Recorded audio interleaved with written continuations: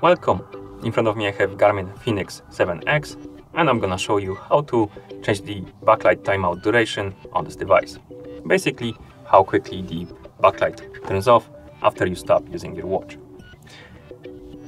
First, we need to press and hold the App/Menu button to open the menu.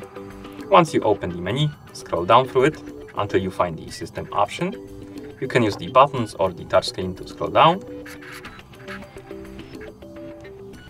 Once you find the System option, select it by tapping on it or pressing the Start/Stop button.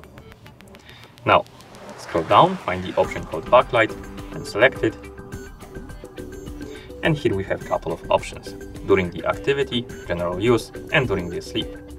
During the activity is basically when you're performing some activity and you're tracking it on your watch. Next we have general use. It's basically when you're using your watch and not performing anything like activity.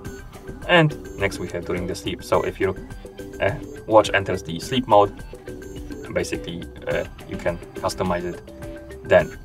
And first let's customize the timeout for during activity. So let's tap on during activity, scroll down, and at the bottom you should have the timeout. Tap on it, and here you can select 4 seconds, 8 seconds, and 15 seconds. Oh, you have even more, 30, 1 minute, and no timeout. Select the duration you like, for example, 30 seconds. Then go back, select the general use, scroll down, tap on timeout, and here, for example, I'm gonna select 15 seconds. Then go back, and for sleep, I'm gonna scroll down and select 4 seconds, like this. And once you're done, you can press the back button a couple of times to go back to watch face.